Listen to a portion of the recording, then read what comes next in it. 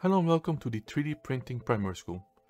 Today's topic is probe offsets, as you can see here.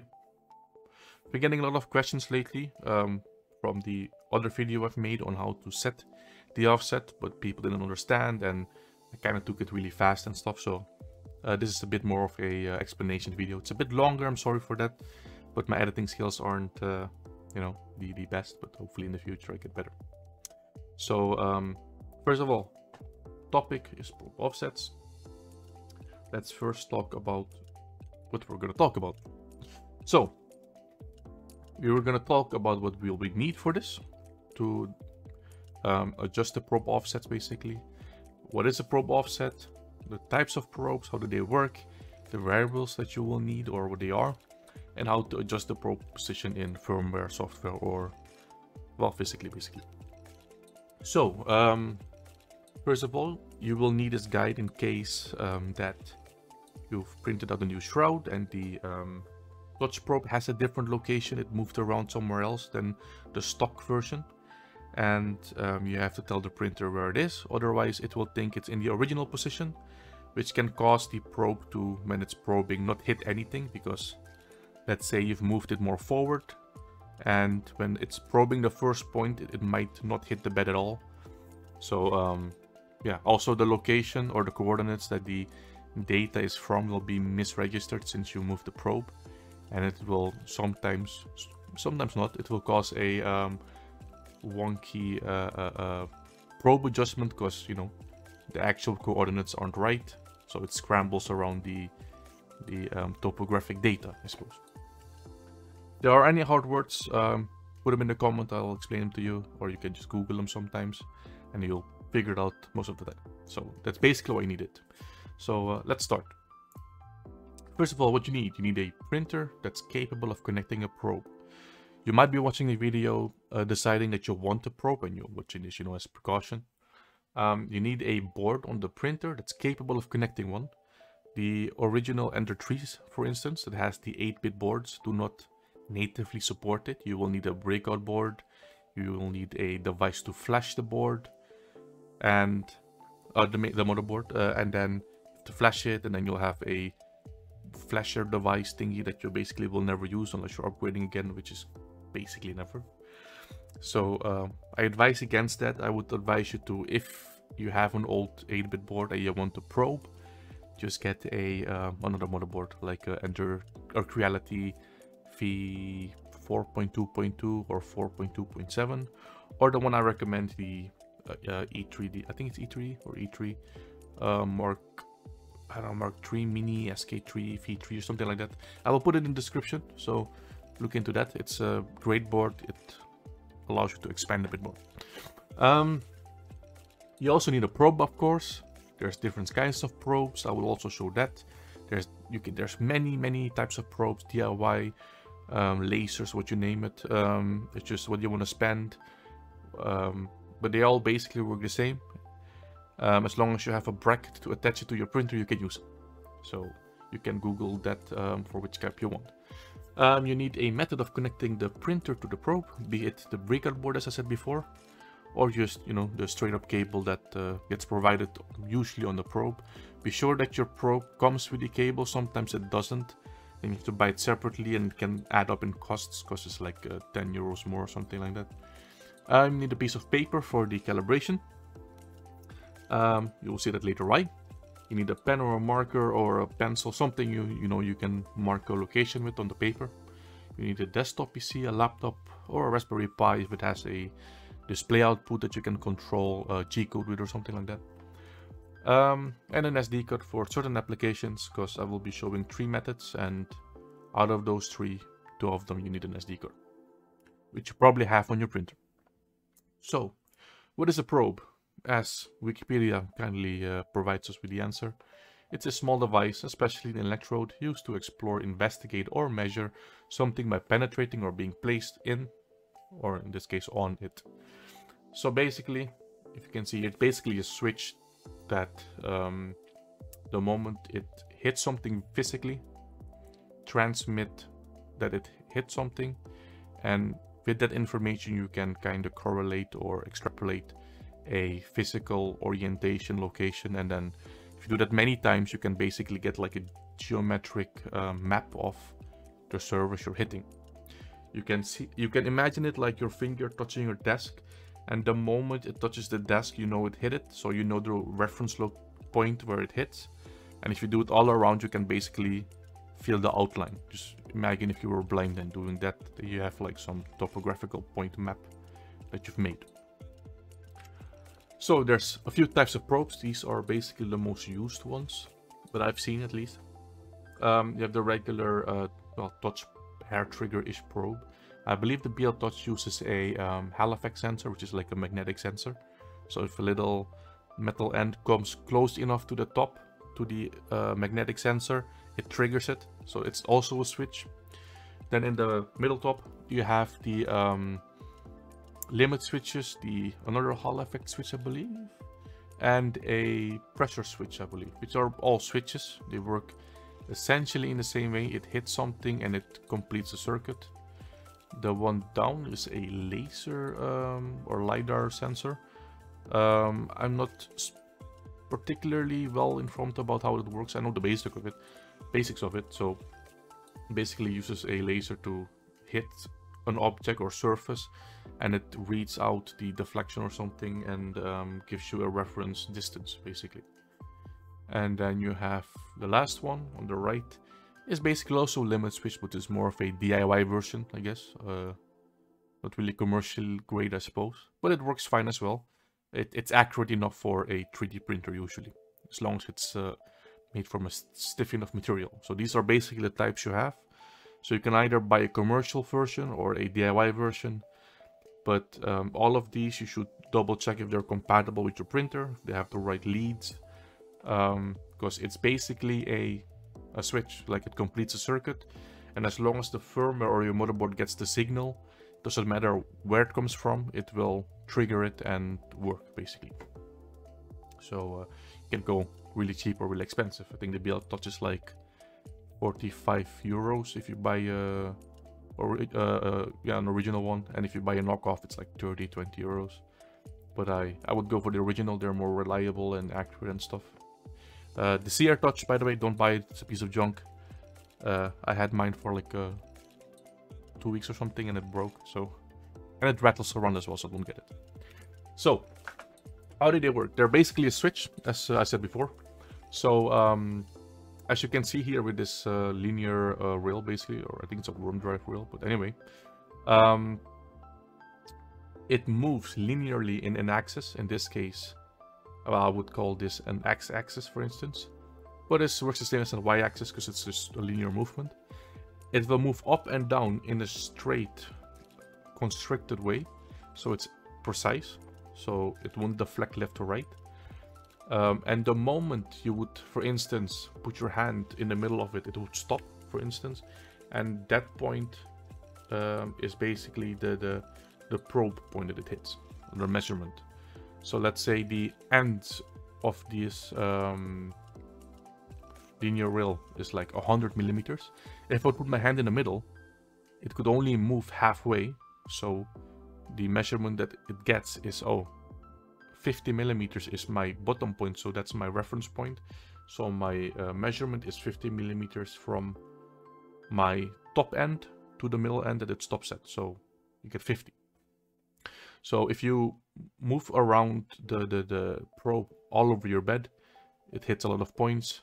You basically get geometric data, and then the printer can extrapolate this and adjust your Z height appropriately, so it's always at the right distance.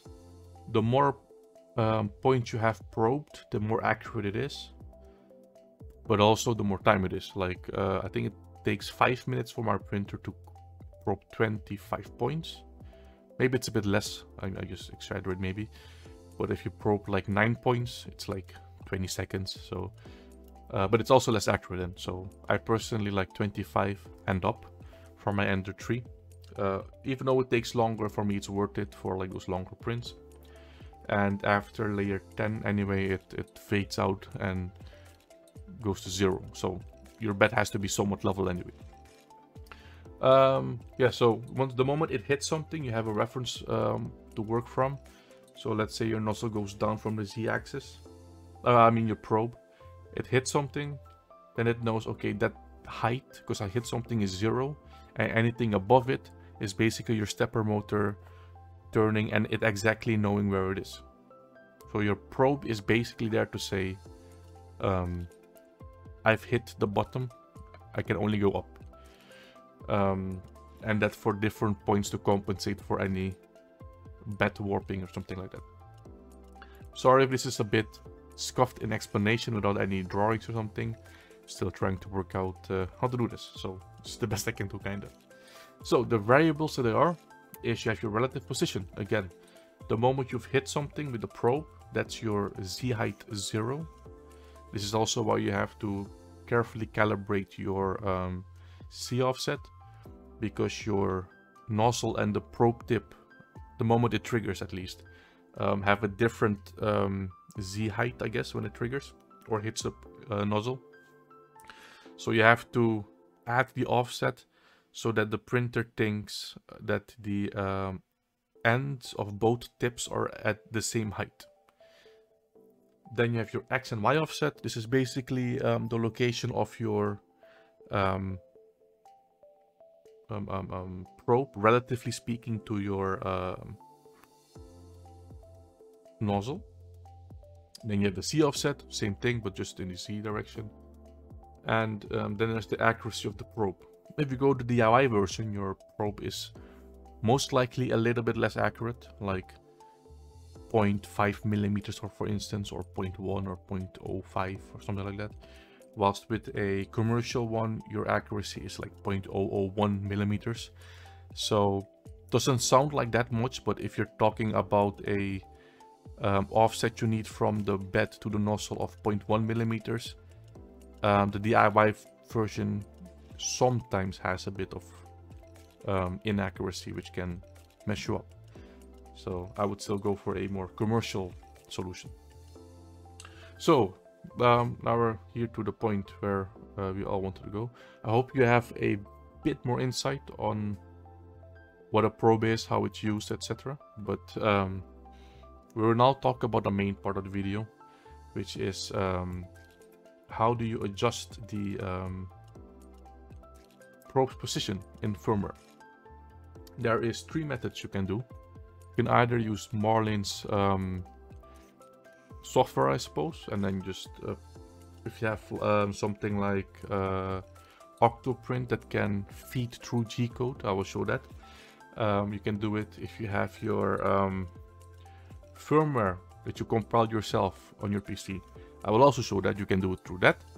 Or if you have an interface like Proterface that you can just plug in a USB to the printer, works as well. The requirement is that obviously your printer is capable of communicating with a computer or some sorts, or you will need an SD card to connect to a computer, upload it with the changes, and then well, update the firmware on your printer, I suppose. So it's any one of those that works. So let's see. We shall first start off with the Proterface. Okay, so this is the PC that's connected to my printer. I'm right now remote desktop into it.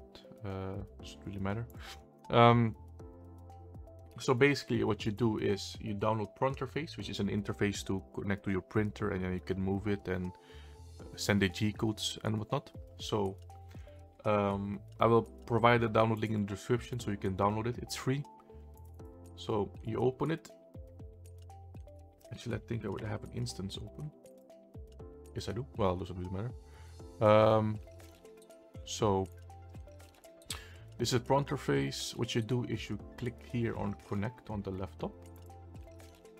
It says that it's connecting and it's online. So now it's successfully connected. So let's put this in the center a bit more. There we go. Make it a bit wider.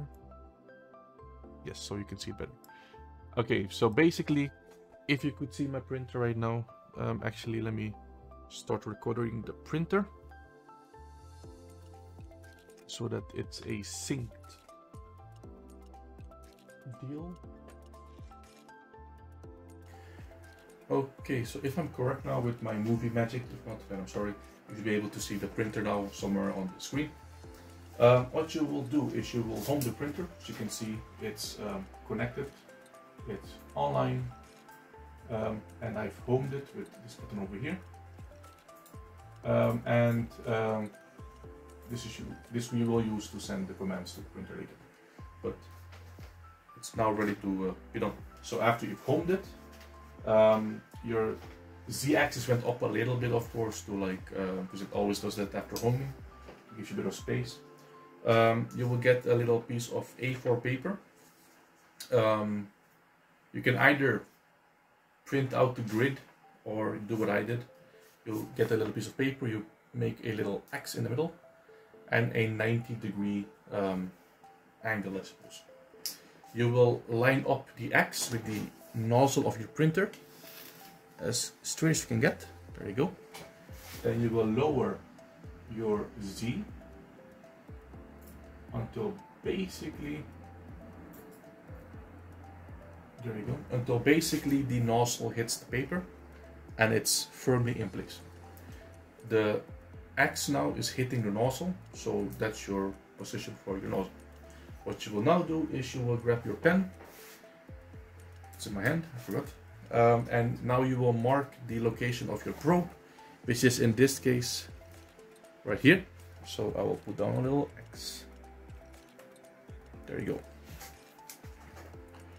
Be sure that the 90-degree angle is basically as straight as you can get under the printer. So your Y-axis is straight and your X-axis is also perpendicular to the gantry. You can have a little bit of offset, but get it as close as you can get. Then you will take it out, and in my case it's something like such. What you will now do is you will take this paper and you will start to measure. So let's say this distance for me is 32 millimeters. Another M. That means my Y offset is 32 millimeters. However, the firmware works a bit differently. You have something like this. And if this is your nozzle over here, any measurement in this direction is a negative, any in this is positive, any in this is negative, any in this is positive. So in case of mine, it's showing down, which means it's a negative, so it's minus 32. And my X equals 0 because my X is not offset, it's straight right here. This is your Y offset, I guess. So let's say your nozzle or your probe was right over here, for instance. How will you measure this? So you will get a ruler or something, or like a 90-degree angle thingy, I forgot the name of it, and you will draw two lines like such. Be sure that this distance and this distance are the same, otherwise your line is not in a 90-degree angle, it's a bit crooked. So be sure that this distance and this distance is the same, and then you can measure. So let's say this is, I don't know, 42 for instance, and this distance is, for instance, 17. Yeah. Then because it's here, so it's in this quadrant over here, yeah, it will be Y minus 42, X also minus 17. And again, if it was over here, for instance,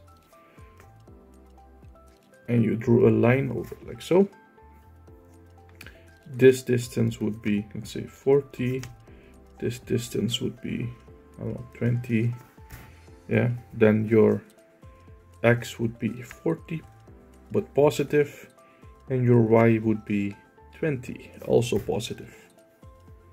So these are the way to measure your offset physically, and it's basically the only way you can do it. So you can either draw it like this, or you can print out a piece of like grid paper. You can just Google for that, I suppose, and then do it the same way. That's what I did in the last video. So once you have these coordinates, I suppose, you know the offset of your probe in relatively speaking of your nozzle. Okay, so now that you have these coordinates, which are for me, for instance, x0, y is minus 23, just to double check, m851. Okay, that was pretty close. I didn't actually measure it, I just, used the number that was in my head. So this is for okay, so let's say yours were x is minus 17 and y is minus 42. What you would do was, let me first write down these before I forget, so I don't mess up my settings itself.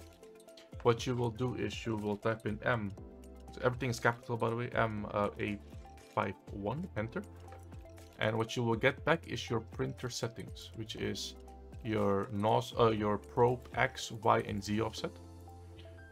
What I would do is I would negate the Z offset, so just make that 0 later so that you start out fresh and you can adjust your Z offset.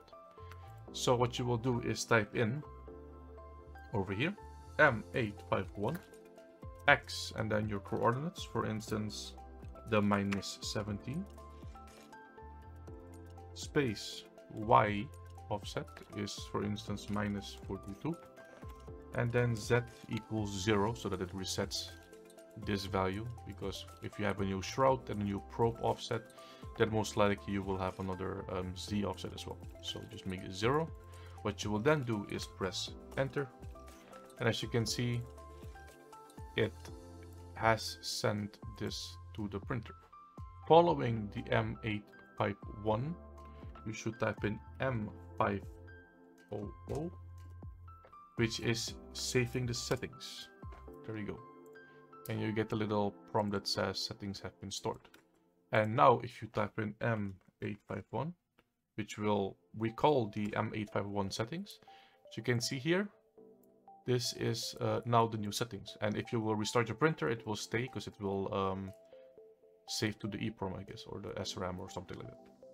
So if I would say want to change back to my old settings, because I now did this for you, so x0, y was minus 37.7, and z was minus 4.7 for me. Now press enter, pop. Sending m500 for saving, m851 to double check, and as you can see, I am back to my proper settings for my printer. So once you've done this, basically your probe offset has been updated to the printer. It's saved to the EEPROM, and you never have to touch this again unless you print out a new shroud and yeah, and basically do that. Another method of doing it, I've now closed Proterface just in case it interferes with Octoprint. You will now open your Octoprint instance. Okay, then you will connect. It got, or didn't connect automatically because I had Proterface open before, so now it's connected, as you can see. It's operational. You will go to your G-code, I guess, terminal. I would just disable all of this for ease and turn on auto scroll. There you go. It's basically the same thing. M851. You get your results. Then M851 with your X, Y, and if you want Z, which you should keep to 0 to basically start anew. But this is my setting that I don't want to change, so you should just use the 0. Then you press enter.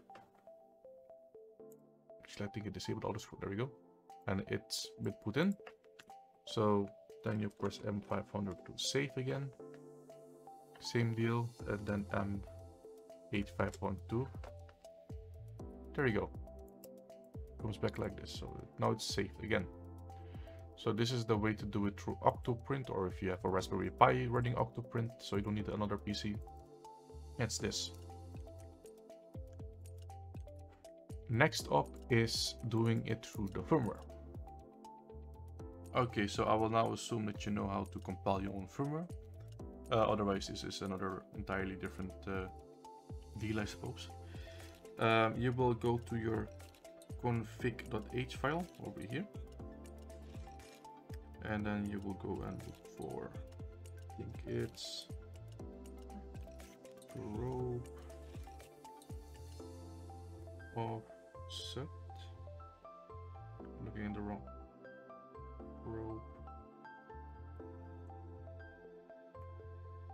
offset. There you go.